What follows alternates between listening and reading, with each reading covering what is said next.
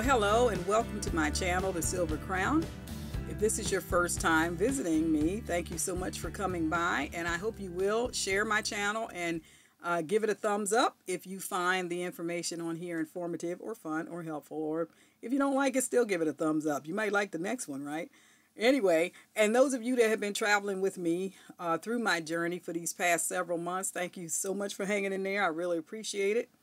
And let's just jump right into my update on the Dickey method that I modified for my own natural hair.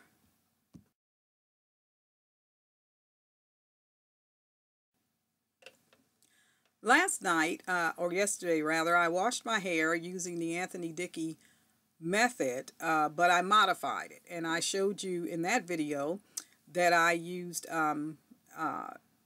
Shea Moisture's leave-in conditioner, Jamaican black castor oil leave-in, and my own do-it-yourself Eco Styler modification gel with essential oils and things that I put in it. And I did a wash and go. I tried a wash and go. So I slept on it last night. When I went to bed last night, my hair was dry. I did have to take the diffuser to it a couple of times, but it was dry finally when I went to bed last night. So let me just say two things. Number one, I don't like the feeling that the gel leaves on my hair. It leaves my hair feeling very stiff. So, of course, you know, when I wake up in the morning, it's all smushed together. It's smashed down, it's smushed together, and it's hard. My concern with that is that my hair will break. My hair is very fine, and it's not medium or high density. I think it's low density, and I'm concerned about it snapping my hair, the gel. So that's one thing that I don't like about that gel. I may be able to find another gel that doesn't leave my hair feeling that way. The other thing is that because it is that way, you don't want to manipulate, or I don't want to manipulate my hair too much because I don't want it to snap off. So I ended up having to re-wet my hair.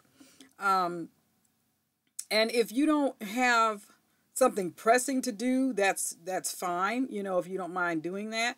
I particularly don't want to have to get in the shower every single day just to wet my hair in the mornings if I want to go out, particularly in the winter. So I'm not sure that this particular method or wash and go is good for winter.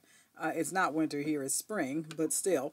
And so my hair is wet again. I basically almost had to start over just to make my hair pliable enough for me to be able to do anything with it.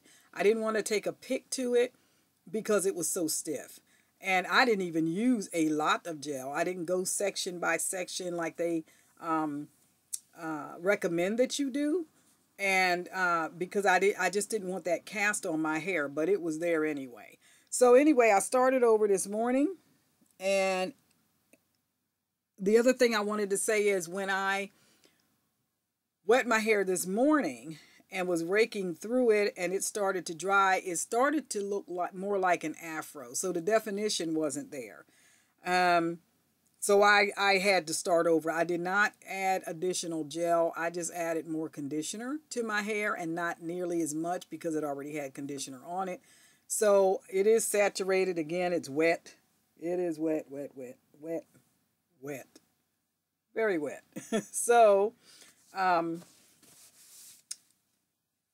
and what I'll do to help dry up some of this is what I did yesterday is I just took a paper towel and just kind of scrunched my hair. So that's my update about the method. I think it's just a matter of preference and convenience. If you're working a job where you just can't go to work with your hair soaking wet every day, dripping down your suit or whatever, then this is not going to work for you. If you don't have that type of a situation where that would cause a problem for you, or if you don't have the extra time to let it set for an hour or 30 minutes and then diffuse your hair to get some of the liquid out, this method is not going to work for you. So I don't have that type of a 9 to 5 type of a job. My hours are very flexible, so it's fine, you know. But I did want to show you how it looks today. Let me see if I can turn around and you can see the back. I hope I don't drip on my, let me put something here. Okay.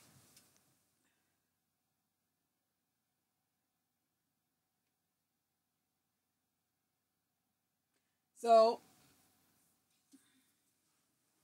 and here's a picture of the side.